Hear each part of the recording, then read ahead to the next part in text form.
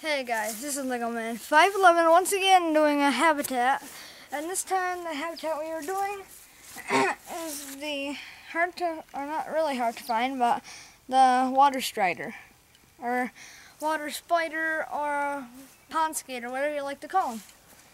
Okay, so what you will need to do this is one container, a pretty good size, flat, because they like to stride across the water, hence their name's Strider.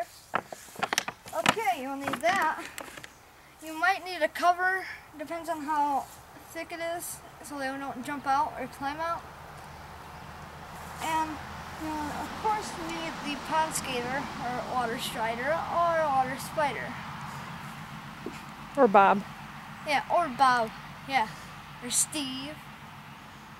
Or Chris, or whatever. And you will need a full can about this size of the water where you found the water strider, or Bob, or Steve, or Chris, or pond skater. I'm not even going to go there. So that's the ingredients you'll need. What you'll do first is pour the water in.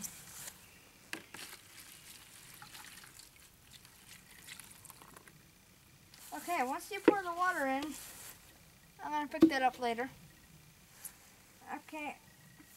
And then all you have to do is add the pond skater, and it's pretty much done. Easy and simple. He will try to jump out, so you will probably need to cover him or watch him, whatever you need to do. What in the world is this?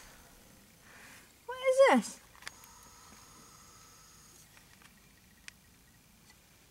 What is that thing?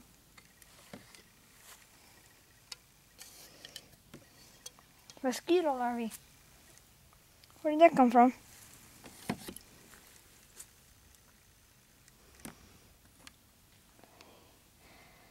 He'll try to jump out, and as you can see, he's pretty fast. Make sure you give him an area where there's a little bit of land for him to walk on. So over that's basically it. So this is Lego Man 511 signing out once again.